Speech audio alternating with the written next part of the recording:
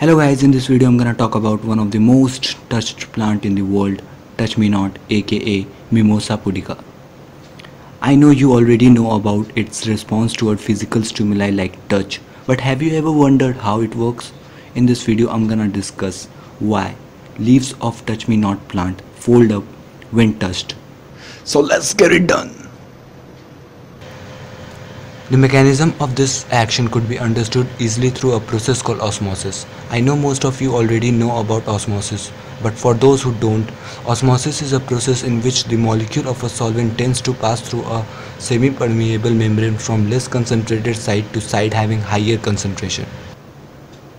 The purpose of osmosis is to maintain the equal concentration on either side of the solution.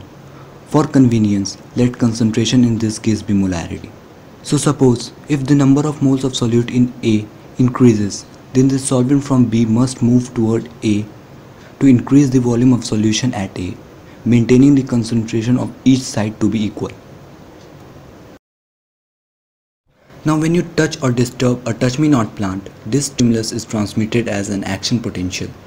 This action potential causes potassium ion to flow out of the cell. Due to this, amount of solute in this cell decreases. So as already described, due to osmosis, the concentration will maintain itself. Therefore, the solvent from this cell, that is water in this case, must flow out of this cell to keep the concentration constant. This makes the cell lose turgor, which is the force applied by the water onto the wall of this cell. Due to this loss of force, the cell collapses, resulting in the fold up of leaves of the touch-me-not plant, aka Mimosa pudica.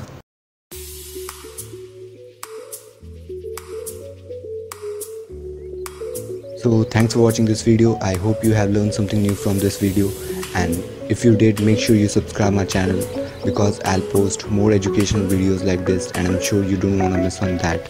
And again, thanks for watching. Have a great day. Bye.